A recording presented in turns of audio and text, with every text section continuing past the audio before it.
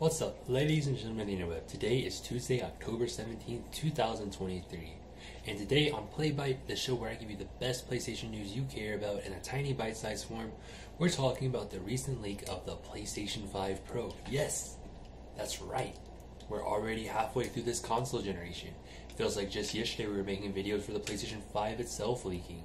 Let's get into it. The biggest and most exciting changes for the update is the fact that this is going to bring accelerated ray tracing and other performance improvement.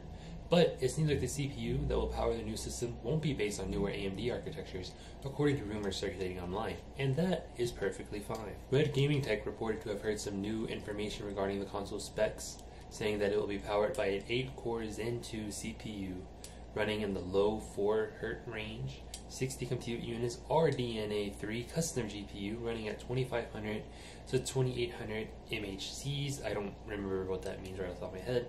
16GB GDDR6 memory at 18,000 MT a second. Possibly double Tempest engine performance and 2 shader engines. Clock speeds are still not locked in, however, and won't be until the system is ready for launch. And Sony is apparently testing multiple variants of the console. Personally, I don't feel like the PlayStation 5 needs to have a Pro, at least not yet.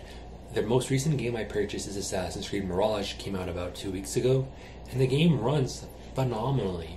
Pretty much everything runs identical to my PC, and my PC is powered by an RTX 3090.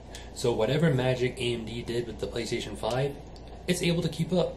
I don't really understand the reason for the Pro yet. Will I buy the Pro? Absolutely I will. Am I gonna be happy that I bought a Pro console again? Probably not. I'll probably be disappointed. Does it matter? Absolutely not.